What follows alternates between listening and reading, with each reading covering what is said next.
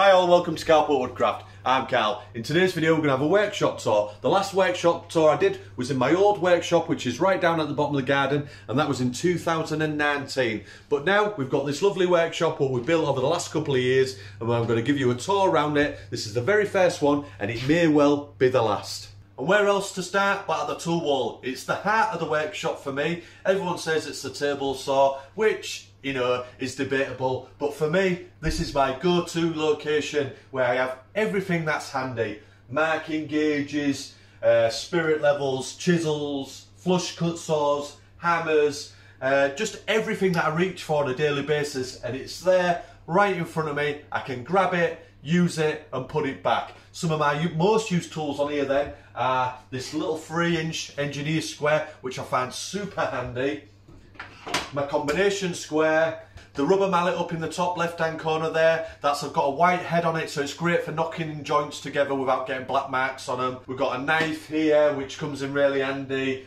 rulers, scribing equipment here, sliding bevel, and just all marking gauges. That's my main thing that I use on this wall. On the other side then we've got flush cut saws, we've got some drill bits, we've got some spirit levels and the chisels. That's pretty much it on there, and it's all to hand and it's easy accessible, and more importantly it's easy to put away because you don't want to leave stuff lying around all over the workshop, so you use it and you just put it straight back. The workshop then is 17 feet by 10 feet, so it's not a big space, but we are a professional woodworking shop now, working full time, so we're limited in the space we've got. But I do understand this is a large space to some people, especially in the UK well, and other places in the world. When you come from a small shed like that one, which is now the wood store that we just looked at, this is a luxury. But as a woodworking business, this needs to be substantially bigger in my opinion.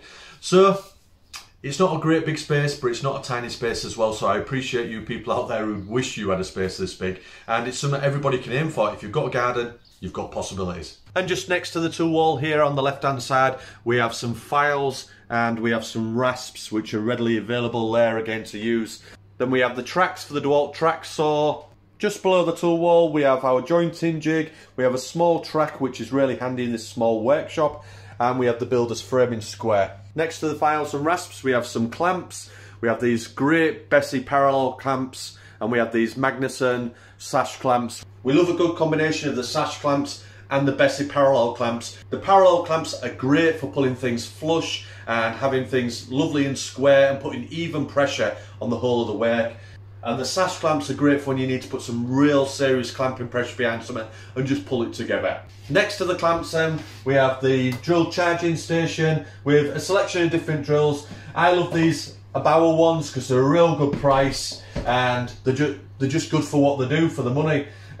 We've got a full selection of them. We have the 12 volt ones which are great for in the workshop because they're nice and light, they're quiet, and they're just great for your elbows if you've got tendonitis or your wrists and things like that. And then we have the 18 volt ones as well, which have a bit more kick behind them for if you're on site and you need to put that power in. Up at the top here you can see we have a selection of chargers, and then in the space in between we have all our drill bits, driver bits, things like that in little convenient boxes there which we can grab and go and just throw back in there. I've put these little drill holes in here so I can have a selection of the driver bits just on show, and normally I have one of each type of bit like the PZ2, Phillips, PZ1 in there, so it's easy, grab and go. Up above here we have some storage, and then below that we have a shelf which just has convenient things to hand again, a bit like the tool wall. Everything's on here is accessible and it's stuff used on a regular basis. Glues, water sprays, wet wipes, some screws at the end there. Tape measures everywhere because I have tape measures everywhere in the workshop because I always put them down. Calculator, the control for dust collection, heater, things like that. And so it's all at hand. Pencils, my small combination square which is heavily used as well. And then we've got the saw blades up here which are just conveniently out the way in between this dead space. Just below the shelf we have a small French cleat wall where we have things like the track saw which is always there ready to go, and we can just pop it on there out the way, slide it down if it's in the way. On the opposite side we have the sanding station with a mixture of grits. On the left hand side we have the handheld sanding pad, and the sander on top, and you can just grab that and go wherever you are in the workshop. We're going to be doing a build video of this one in the near future, and most of the things you see in the workshop will be build videos, such as the tracksaw holder here, and like I say, the sanding station one's going to be a video coming out soon, and we're going to have plans for that, which Jacob is working hard on at the minute. What we have here is just some metal working tools, and some tools what are really handy just to have hanging on a piece of dowel here, like pliers, scissors, etc. And that's, again, it's a tool wall which is convenient to have just in the corner there, some wasted space. And so we come down from there, we have the ferric belt and disc sander, which is a great little tool, and the remote control there, which is for the record power dust collection system just above us there. That is a great little buy, and it really has improved the air quality in the workshop. Then we have the bandsaw, which is really just an overgrown scroll saw really, and it's just used for cutting bits of dowels and cutting some small shapes and things like that. The next machine along is the oscillating sander, and this is the Shapak model, and again this is one of them what a lot of people say is a bit of a one-trick pony, but you'll be surprised how often you find it coming in handy. It's a good little tool to have. Just above there we have the first aid kit, and then we have a selection of screws and accessories, brad nails, things like that. Everything's labelled up all the way up to just some boxes of screws on the top there. And there's some makers for you to follow. If you're not subscribed to these channels, get yourself across there. Let's have a little nosy in some of the drawers, see what we've got. So we've just got some little bits and bobs in this drawer, accessories, some bits of felt, wire wool, polished cloths, clamps, tape, epoxy, milliput, shims and silicone, and what we've got there, we've got some cable ties. Underneath there you can see the shop vac there, which attaches up here to this equipment. Drawers again, little bits and bobs, pencils, pens, things like that, blades, gloves, digital tape measure, some Craig accessories, and then in the bottom this is where I normally keep my camera equipment, which comprises of a tripod and some bits and bobs in there.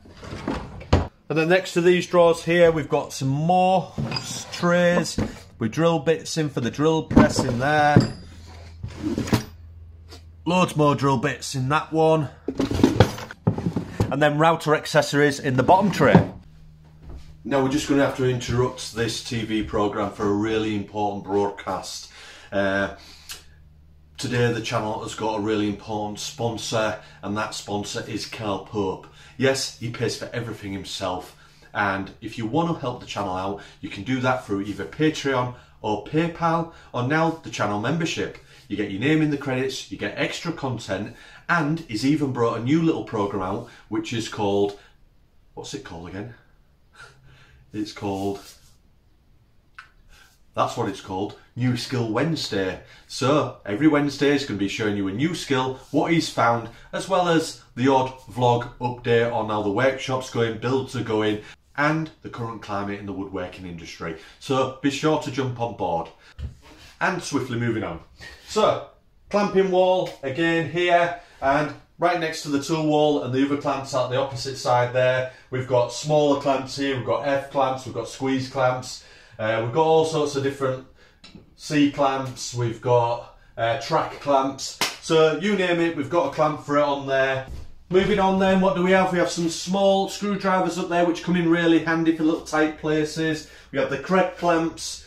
We have some little bits of signage here. We've got all my favourite woodworkers here which have sent me a sticker, and we've also got my 1000 subscriber certificate. We've got the little benchtop planer here from Rutland's, which is a review on, and we've got my Bauer ER 2100 watt router, which I've also done a review on. Both decent little bits of kit, especially for the money.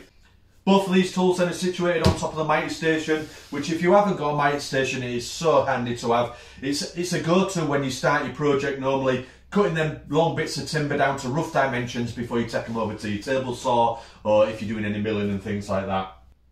The dust shield, dust hood and dust drawer come in so handy. They're just a great accessory to have in the workshop. And this drawer gets filled up about every 2 weeks and it just collects so much. So it hits the back of there, goes back in, there's a little ramp at the back and it all falls inside the drawer. We've also got a shop vac attached to it as well, so it's surprisingly pretty good. All the concepts for the dust collection on the miter saw got from Keith Brown over at Rag & Bone Brown, and it's just been a game changer, really has. On top of the miter station then, you can just use this as a bit of a dumping ground, to be honest. We've got some hardware in this box here. We've got a lovely Bessie knife here, which again, we've got from Roland Tools and Bessie. I don't use this very often because it's so nice, but a quality bit of kit. And we've got some Famash bits here, Forstner bits, and again they're from Bessie and they're great as well. This is my favourite drawer. So it just holds so much in here in such a small space. And again there's a video on this, and it's double-sided as well. And it's surprisingly strong, even though it's only on one of these drawer runners at the top and bottom. But it holds its weight totally fine. And then we've got a selection of drawers here, and let's have a look, see what we've got in these. Hardware and accessories in there. Gets a bit dusty in that one. Next drawer down then, router bits, staple gun, and all bits and bobs really what you use in general day-to-day woodworking. Painting accessories. Painting accessories. And some more painting products in the bottom.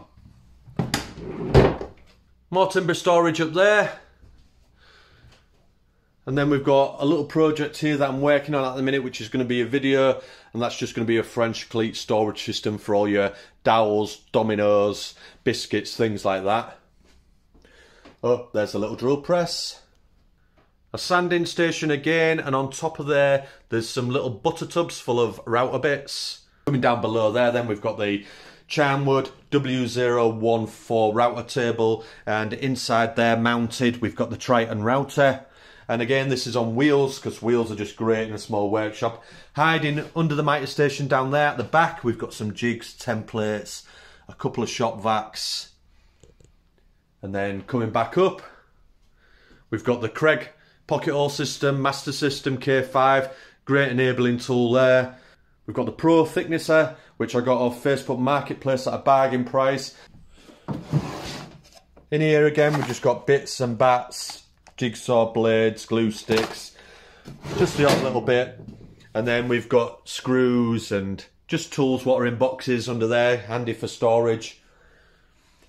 This cabinet here should have a sign on it saying only break in case of emergencies, because it's got the hand tools in it. Ooh, scary. So we don't go in there very often, but when we do, we do. And then we've got the chip collector there, which we use on the thicknesser, and we use it on the benchtop planer. And what we do is we wheel them out, because everything's on wheels in my workshop apart from the miter station. We wheel it out into the centre of the shop here, and then we have a chain which hangs down from the ceiling, and that holds the chip collector 100mm hose out the way, so nothing gets trapped or anything like that. Right in the centre of the workshop, which you haven't seen yet, we have the main workbench, outfeed, side extension, assembly table, you name it, finishing table, it's everything. We've got a little bit of storage underneath for miter gauges, sleds on the left hand side. It's got its own power supply, loads of space underneath for the shop vac and tools, accessories.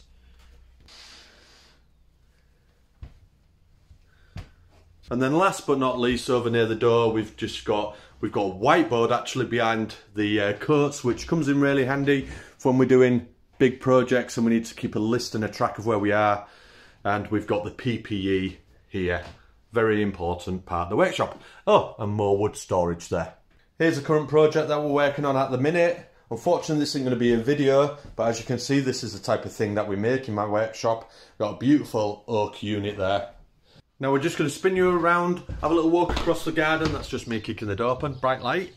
And we're going to have a go out and look at the wood store, which was my old shed. And if you haven't seen that video, I suggest you go back to my very first video, which was in this little shed here. There you go then guys, this was my very first little workshop. And it is now the wood store and general dumping ground. As you can see, we have loads of offcuts of timber. We have our site saw, our site bags, our site sawhorses, and loads of bits and bobs. Not expensive in here, just bits of wood and bits of bobs. There's the outside of the workshop. All that timber there is for an upcoming project, which I can't disclose at the moment.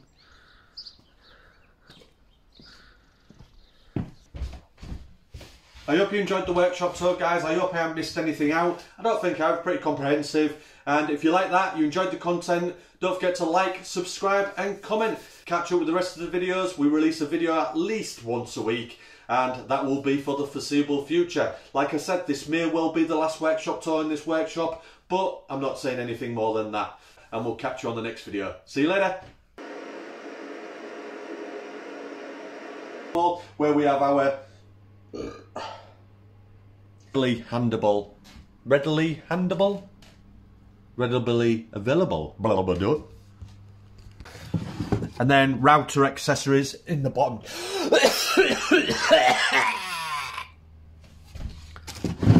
Over here on the front, ah, you bugger, splinter. Both of these tools are sat on the, what's this called, mic station. Both of these tools are both, which is just located here. We can pick it. So stay tuned. Ugh.